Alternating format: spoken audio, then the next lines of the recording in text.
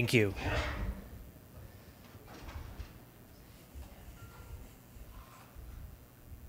All right. These are my disclosures. And we are living in a rather exciting era for systemic therapy. We have seen rapid advances, particularly in the treatment of metastatic non-small cell lung cancer, with many new targetable genomic alterations, many new inhibitors for acquired resistance, the development of multiple different immune checkpoint inhibitors, both FDA approved and coming down the pipeline, and more recent technologies involving the use of adoptive cell transfer. But when I was asked to give this talk, I really paused and thought, what does a thoracic surgeon want to know about medical oncology? And I settled on 3 questions that I thought were most relevant for the audience, namely, what agents are making an impact now? Which of these agents has potential for moving forward into the adjuvant setting? And lastly, what new agents are coming down the pipeline, and where are we headed in the field? And so, thinking about agents that are making an impact now, I broadly have divided the talk up into targeted therapy and immune checkpoint inhibitors. And when we think about targeted therapy, we're dealing with both new agents for established targets that we're familiar with, like EGFR, ALK, ROS1, as well as many new targets that are rapidly emerging with effective inhibitors, MET, TRAC, BRAF, RET, HER2, the list goes on and on. With respect to immune checkpoint inhibitors, we are watching the evolution of 3 strategies that I think are going to compete, namely the use of PD-1 or PD-L1 inhibitors alone, the use of PD-1 combined with CTLA-4 inhibitors, and the combination of a checkpoint inhibitor with chemotherapy. To start with targeted therapies in metastatic non-small cell lung cancer, we've seen the rapid evolution of targets and multiple agents, EGFR, ALK, ROS1, BRAF, MET, RET, HER2, TRAC, and as you can see, there are many inhibitors for each of these targets. To start with osimertinib, which is, I think, dominated the news rather recently, it was originally developed to be a T790M inhibitor, and in the AURA3 study shown here, published by Tony Mock, you can see that osimertinib in T790M mutant patients after progression on an initial EGFR TKI, osimertinib is clearly superior to the old standard of care, which was platinum-based chemotherapy. More recently, we've looked at whether the idea of taking osimertinib as a superior inhibitor and moving it into the front line, so not selecting patients that are T790M positive, but actually treating previously untreated EGFR mutant patients with osimertinib, is superior to standard first-generation or second-generation TKIs. So you can see here is the FLORA study, which was published very recently by Jean-Charles Sacher, and when you look at progression-free survival on the left, you can see that osimertinib is clearly superior to a standard EGFR TKI, and when you look on the right at overall survival, you can see that we're actually almost there with respect to osimertinib as well. As we discussed yesterday, this obviously complicates how we think about acquired resistance when everyone is getting osimertinib up front, but what I think we're actually seeing here, and one of the strengths of osimertinib is not just that it is a less toxic and more potent inhibitor of EGFR, but actually that it is a more CNS penetrant inhibitor of EGFR. And when you look at the subset of patients that had CNS metastases at diagnosis, even though these patients were treated with RT, osimertinib remains superior in this subgroup that has a particularly poor prognosis at diagnosis. A similar strategy has been used for alectinib, which is a 3rd-generation ALK inhibitor that previously was used for second-line treatment of patients with ALK alterations. And the ALEX study actually looked at moving alectinib into the first line compared to crizotinib, which was the old standard of care. And again, you can see a much superior progression-free survival in these patients. The overall survival benefit is not there at present, but I suspect a lot of this is due to the fact that patients can cross over to crizotinib after alectinib, other 2nd and 3rd generation inhibitors, given that we have many lines of inhibitors in ALK now, and that's probably part of why you're not seeing the overall survival benefit. And much like osimertinib, Alectinib is a much more CNS penetrant ALK TKI, and as you can see here, when we look at the actual incidence of progression in the CNS in patients treated with alectinib upfront versus crizotinib upfront, the rate of CNS progression is much higher with crizotinib as opposed to alectinib, and alectinib has now been approved by the FDA for frontline treatment of ALK. As I mentioned yesterday, we have an increasing number of ALK inhibitors for second and third line treatment, but the selection of each agent really hinges upon what type of acquired resistance mutation you're dealing with. Another interesting type of alteration that has been discovered and treatments have been developed for over the past few years has been MET exon 14. And the MET exon 14 alteration actually produces a longer-lived version of the MET protein, patients who possess these alterations can be treated fairly effectively with existing MET inhibitors, like crizotinib and cabozantinib. As you're probably noticing, some of these inhibitors work on multiple targets, and crizotinib is not only an ALK inhibitor, but also a MET inhibitor. And this was a series that was published by Paul Pack at MSK, just showing that in patients that have these MET exon 14 alterations, they respond quite well to these inhibitors. Interestingly, these alterations also tend to occur more commonly in sarcomatoid lung cancer, and so definitely worth looking for in that rare aggressive subset of patients. TRAC is another story that has emerged, and there is now early approval for larotrectinib in patients that have TRAC fusions. And these alterations occur in many different solid tumors, but they do occur in lung cancer as well at a rate of about 1%. And as you can see from this data published by Alex Drillin, again at MSK, when you look across tumor types at patients that have TRAC fusions, the response rate to these agents is very high, bordering on kind of 70%. And what's potentially more interesting is that when you look at progression-free survival, we're getting out to 2 or 3 years from initial treatment, and more than 50% of patients are still on treatment without progression, which is quite extraordinary even for a targeted therapy.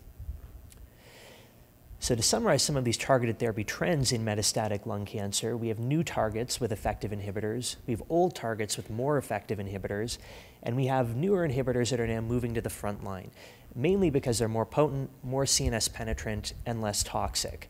But this begs the question, what about adjuvant treatment for patients with targetable genomic alterations? And so we, I think, are all familiar with the ongoing Alchemist study, which is really aiming to look at the utility of targeted therapy with either erlotinib, crizotinib, or immunotherapy in patients without EGFR ALK alterations following surgery.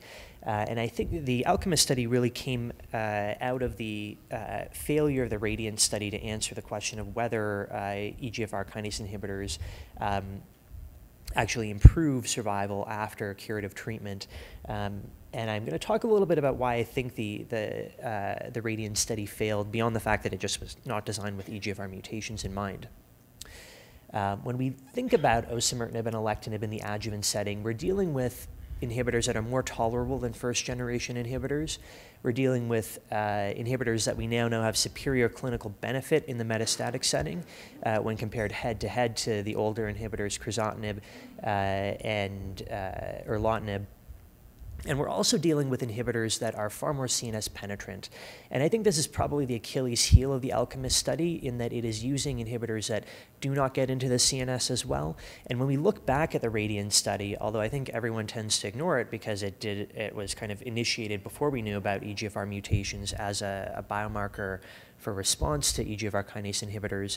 But the interesting thing is, in the subset of patients that did have EGFR mutations, the failure rate in the CNS was actually much higher in the group that was treated with erlotinib, thus implying that one of the limitations of erlotinib in the adjuvant setting is inability to penetrate the CNS. And when we think back on kind of the history of chemotherapy and think back on leukemias and some of the earliest tumors that we were able to actually cure with chemotherapy, one of the biggest problems with curative treatment was that it did not get into the CNS. And I think we need to really return to first principles with respect to using CNS penetrant agents when we are thinking about adjuvant treatment in the solid tumor setting. And thus, I think that looking at these newer targeted therapies in the adjuvant setting is going to be kind of the way of the future. And the ADORA study is already looking at osimertinib in the adjuvant setting for patients with EGFR mutations. Moving on to immune checkpoint inhibitors. We have seen a rapidly evolving number of immune checkpoint inhibitors for the treatment of lung cancer. PD-1 inhibitors, PD-L1 inhibitors, and chemoimmunotherapy are all FDA-approved strategies for the treatment of metastatic lung cancer. And I suspect that we will probably see the approval of PD-1 and CTLA-4 combinations in the near future as well. The first approval for PD-1 inhibitors came for pembrolizumab and nivolumab a few years back now, based on these two studies looking at patients that had already progressed on platinum-based chemotherapy and randomizing patients to either a PD-1 inhibitor, like pembrolizumab or nivolumab, or standard taxane-based chemotherapy, which was our old standard. And in both cases, pembrolizumab and nivolumab were shown to be superior to our old standard. Pembrolizumab particularly showing superiority to taxanes in patients that had greater than 50% PD-L1 expression. And I'll talk in a bit about what that means biologically. And you can see the hazard ratios here are quite striking at 0.5 for pembrolizumab and 0.7 for nivolumab. And this was really, really interesting given that our old hazard ratios for taxanes alone were quite awful.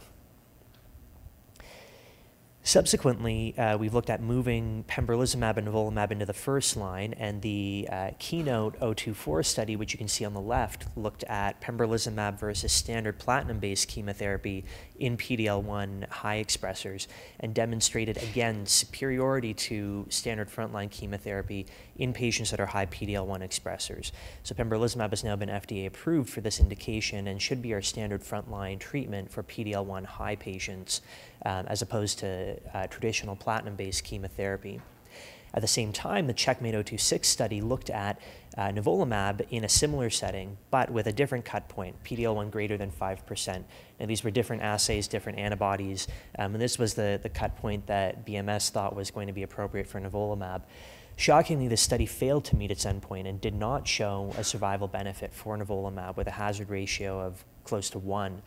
In a subgroup analysis that was first reported by Solange Peters from Switzerland, when they looked at not PD-L1 but tumor mutational burden in the study, they then found that nivolumab had a benefit over chemotherapy. And this biomarker of tumor mutational burden has been carried forward by BMS in their newer studies of frontline nivolumab plus ipilimumab. The strategy of combining chemotherapy with immunotherapy, I think, initially met a lot of skepticism amongst oncologists who said, well, you're just throwing the kitchen sink at patients. This doesn't make sense. You're going to get extra toxicity. You're not going to see survival benefit. But strangely, we did actually see improvement in PFS, although the overall survival data is still immature.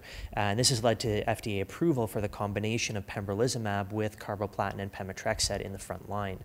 As you're starting to see, we have different strategies evolving without comparison between them. And I think this has led to some confusion as to what the optimal frontline strategy is for the treatment of metastatic lung cancer. At the same time, BMS has also started looking at the combination of ipilimumab and nivolumab in the front line. And this really aims to give a patient 2 immune checkpoint inhibitors and really just suppress any ability of the tumor to suppress an anti-tumor immune response. And I think early on we thought maybe this strategy will rescue some of the PD-L1 mid or low range tumors. But in fact, when we look at response rates here, we see that combination immunotherapy seems to really double down on the PD-L1 high patients and really significantly increase their response rates. As you can see here, looking at the blue bars, in PD-L1 high patients with greater than 50% expression, the response rate is kind of approaching 80 and 90%, which are things we haven't really seen before. Whereas the response rate in patients that are PD-L1 low doesn't really seem to differ between, or at least not that much, between single agent nivolumab and combination with ipilimumab. This has been moved forward into a larger clinical trial, and although we don't have the results of it, it has been initially reported as being positive with respect to overall survival in a subset of patients that are tumor mutation mutational burden high. And I expect to see those results in the near future and potentially see it move forward and receive approval from the FDA. Trying to answer some of the questions around which of these strategies is superior, NCI Canada has moved forward with the BR34 trial, trying to compare combination immunotherapy with durvalumab and tremelimumab, so a PD-L1 plus CTLA-4 inhibitor, to chemotherapy plus single-agent PD-L1. And so data from this study should be coming forward soon, and it'll probably be one of the earliest ones to really give us a sense of which of these competing strategies is superior. So to summarize some of the trends that we're seeing in metastatic non-small cell lung cancer with respect to immunotherapy, we're seeing frontline inhibitors improve overall survival in specific patients, either PD-L1 high or tumor mutational burden high, and PD-1 inhibitors move into the frontline for those indications. We've seen chemoimmunotherapy improve PFS, again with the benefit driven primarily by PD-L1 high patients, and that strategy has been approved for first-line treatment now.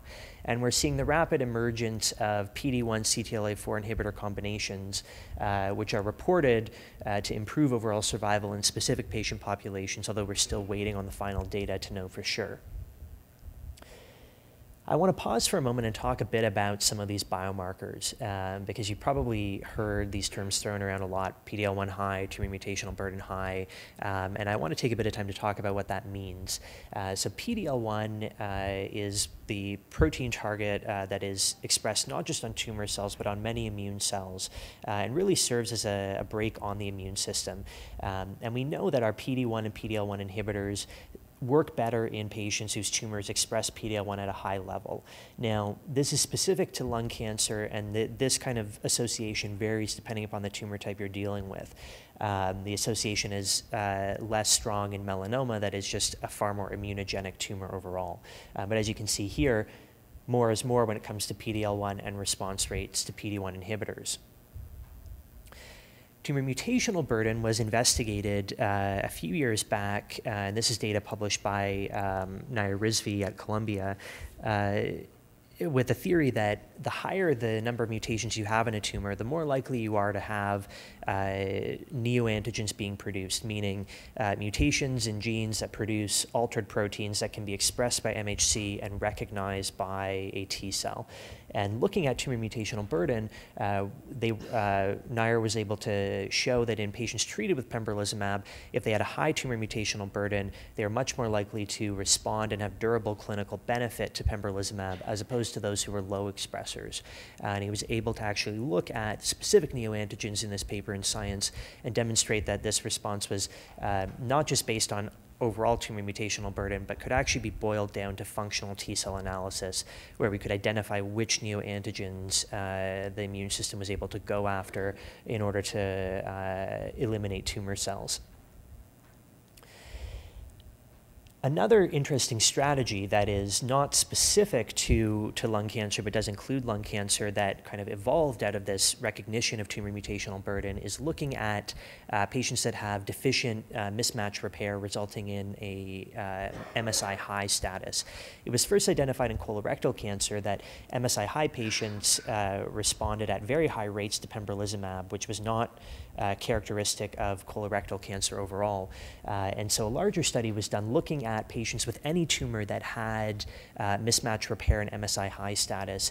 And in this paper published by Lee in Science, they actually were able to show that across tumor type, irrespective of histology, if a patient had MSI high status, they responded to immunotherapy at very high rates. And not only did they respond at high rates, but the overall survival was actually almost unbelievable, where you see that 3 years out, with some of the most aggressive metastatic tumors you can imagine, patients are still around on pembrolizumab.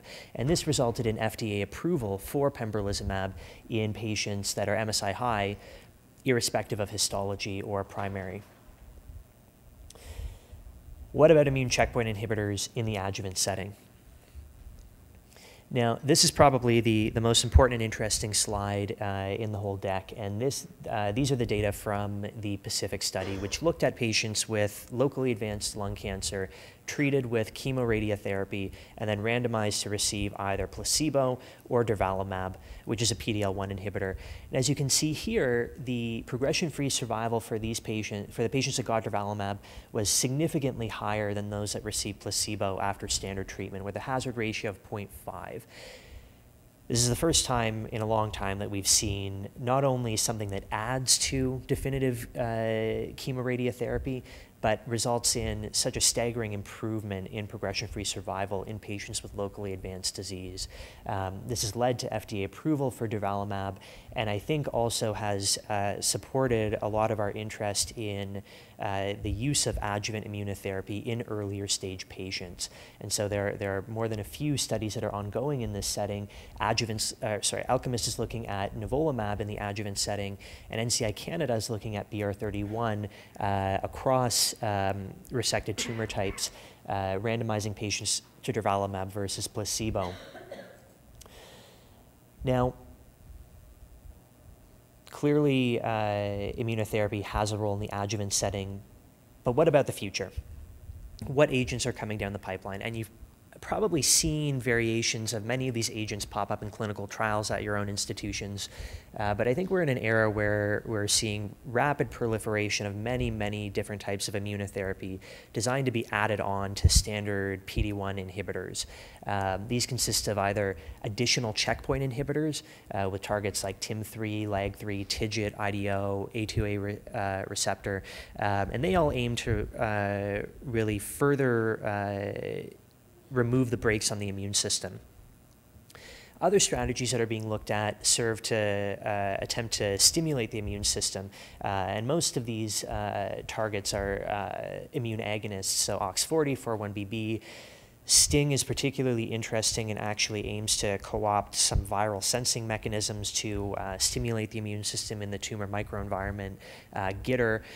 We've also seen the resurgence of cytokines in the form of new cytokine fusion proteins that serve to again stimulate the immune system and try to produce an anti-tumor immune response.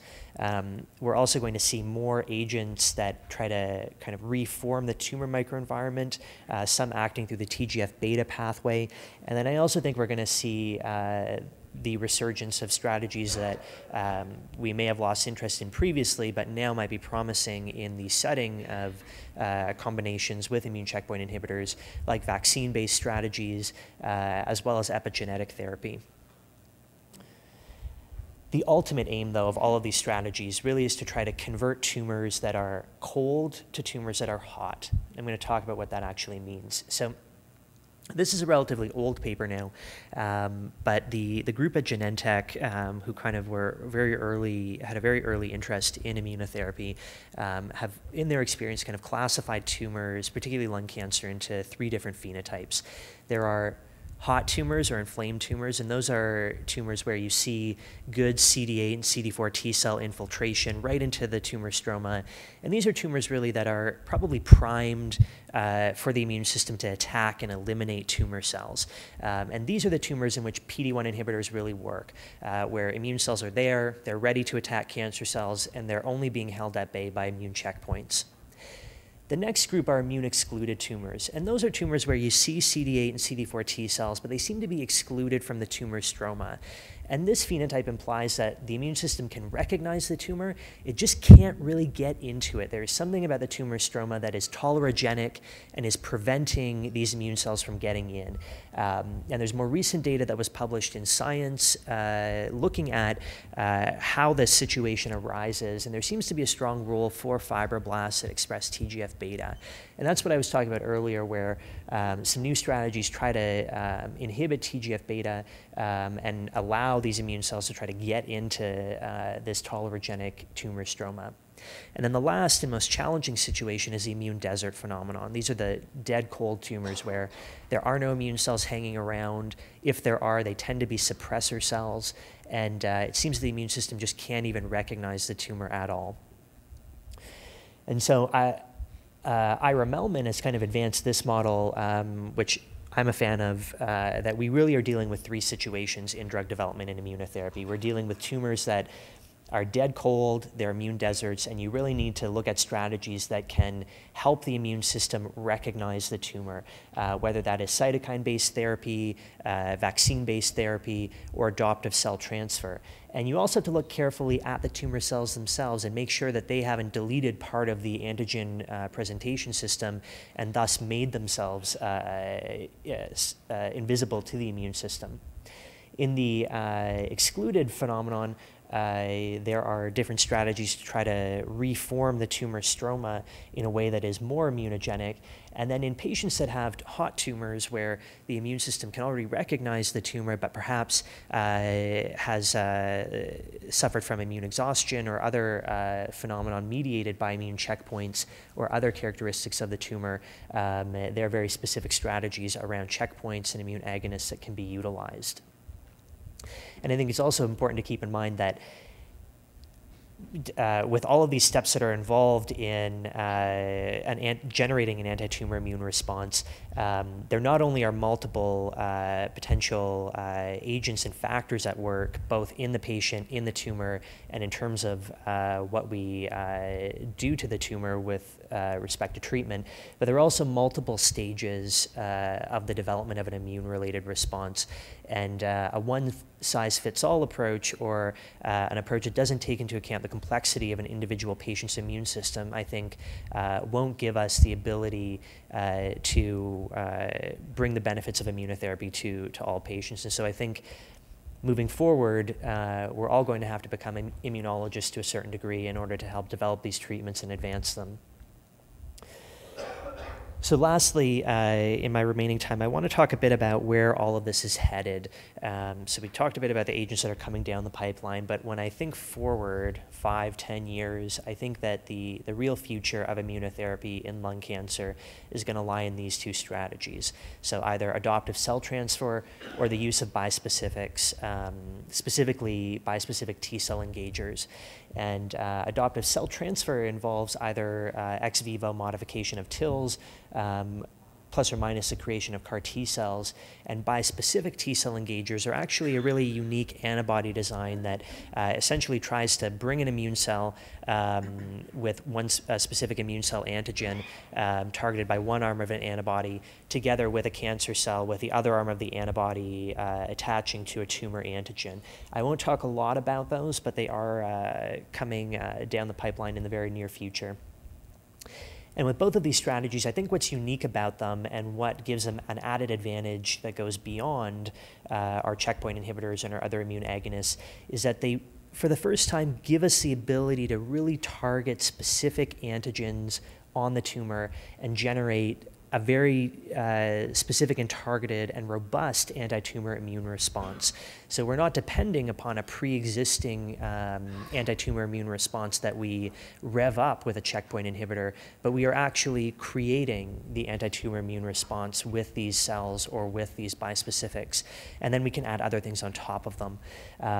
Now, there are challenges with this strategy, so the power of this strategy is also paired with toxicity, which can be challenging, and the risk of cytokine release syndrome or other toxicities like encephalopathies are significant, and so you don't want people without experience developing or giving these treatments. The infrastructure for creating these treatments is complex, especially with respect to the CAR T cells. You really do need a medical-grade cell factory in order to produce these treatments. And creating treatments that produce immune memory is key and also challenging. So when we talk about adoptive cell transfer, the idea here, and this is a strategy that's been in evolution over several years, is you take TILs, so tumor-infiltrating lymphocytes from a patient's tumor, you take them out of the tumor and you expand them ex vivo. And the idea there is that within the tumor there are probably CD4 and CD8 T cells that can recognize the tumor, but they have an immune exhaustion phenotype, but perhaps not a terminally exhausted phenotype. You then, after you expand these ex vivo, you then reinfuse them with IL-2 or a similar immunostimulatory product following lymphodepletion with the idea that you can kind of reset the immune system and generate an anti-tumor immune response. And at Princess Margaret, we put a lot of effort into developing a medical-grade cell therapy program and a factory that can actually produce these cells. And we've actually actually started to develop our own novel CAR T-cell designs in-house, which I think will be particularly interesting going forward. And you might ask, what in God's name is a CAR T-cell? I keep hearing about these and I have no idea what they are. So CAR T-cells are a very interesting design, and what they grew out of was the recognition that we could generate all these antibodies that can recognize tumor antigens, but the antibodies themselves might not actually be that useful. So how do we take our ability to make antibodies against tumor antigens and actually turn that into a vehicle that can kill tumors? And what was done in the CAR T-cell design, and we've gone through a few iterations of this, we're now on 4th generation CAR T-cells, which are called trucks. And we have armored cars, and the acronym is going to get more and more insane. But the central idea is that you take the part of an antibody that can recognize an antigen, you glue that onto the gene for a T-cell receptor with a novel cytoplasmic domain that contains a lot of co-stimulatory factors in it. So essentially you're creating a T-cell receptor that can recognize what you want it to recognize, and it stimulates itself. And then you take someone's own T cells, you ex vivo kind of insert the gene for this receptor, and voila, you have a ton of T cells that recognize exactly what you want them to recognize. And we've now seen the first FDA approval for CAR T cells in leukemia and lymphoma. And we're rapidly seeing the proliferation of this technology and trials in this area in solid tumors, particularly in GBM, but you're going to see this roll out in many different solid tumors in the very near future. And thus, to summarize the entire talk, we're seeing rapid advances in targeted therapy with new targets, new agents, new frontline drugs, and new adjuvant potential. And we're also seeing transformative advances in immunotherapy with multiple frontline IO strategies emerging, although comparison is needed between them, locally advanced IO strategy, which is now FDA approved, and novel agents in cell-based therapy emerging rapidly. And these are the strategies that I really do think are the future and will become the mainstay of our treatment for metastatic cancer over the course of the next 5 to 10 years. Again, I'd like to thank all my collaborators, and that's all. Thank you.